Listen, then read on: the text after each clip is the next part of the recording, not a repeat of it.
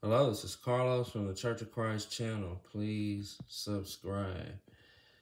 Sorry guys, again working on the documentary feverishly over here. So that's why you haven't seen me post. But I wanted to do another book, review. This is the Baker Expository Dictionary of Biblical Words.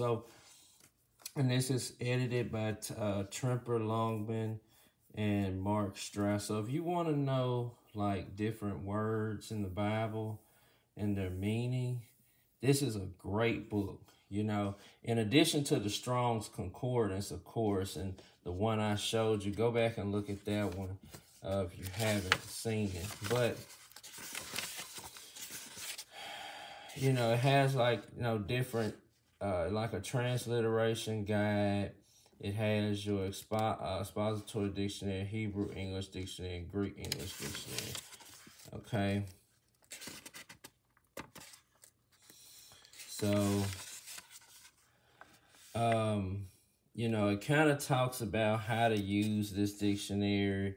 Gives, the interlinear on this one. And then, obviously the word meaning here. So, this does use, Strong's words, okay? This is the expository dictionary here, okay? So, abandon, you can also see these words. And it'll give the numbers in the Strong's for, the Old Testament. So these are all the words for forsake or leave or abandon. Okay, and then it gives you, the definitions and where they can be found. It also gives you this in the New Testament under the Greek. Okay, you see that?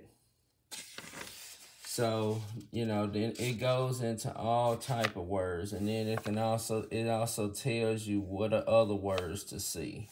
Okay. And this, I'll use this as far as in the upcoming documentary. Okay. Let me see. Yeah, so also here's the dictionary back here. I'm gonna go all the way back.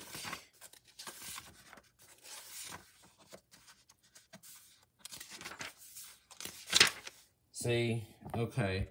So of course, it's gonna have Aleph as the first letter.